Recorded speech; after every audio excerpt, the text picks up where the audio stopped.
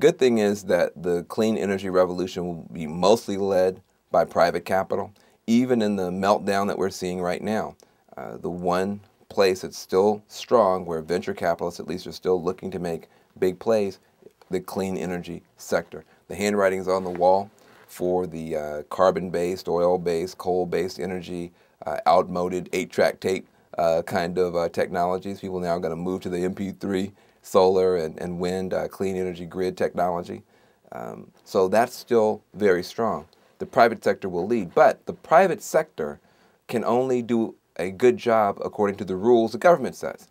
I'm all for markets, but markets work according to rules, and the rules are set by the government. Right now, the rules are wacky.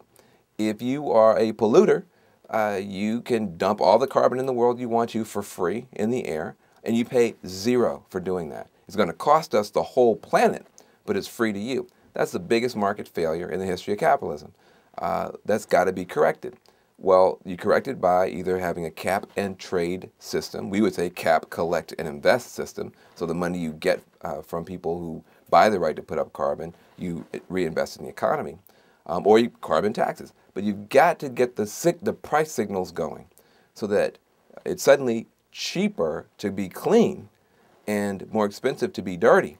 Right now, it's cheap to do dirty energy, and it's expensive to do clean energy, in part because the price signals are wrong. So the government, the most important thing the government can do is get the price signals right, to get a carbon deal done that puts a price on carbon, that forces polluters to pay. So people will and I guarantee you, very quickly, the energy sector in our country, the minute that deal goes through, they're going to come out with a whole magic hat full of technologies that are ready to go the minute they know they can't go on the old way. But we've got to get the price signals right.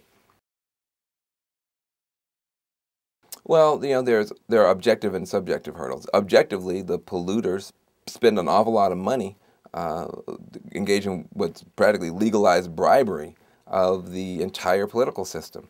We have a military petroleum complex that runs this country. I call it the Texas to Pentagon axis. It runs right through the Bible Belt where I grew up, where my family still lives, that up until now has run the country, I would say, into a ditch.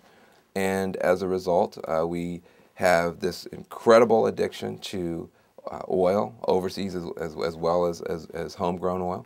But we spend a tremendous amount of our Pentagon dollars defending and protecting and policing oil supply lines. Why? So that we can then spend billions more buying the stuff.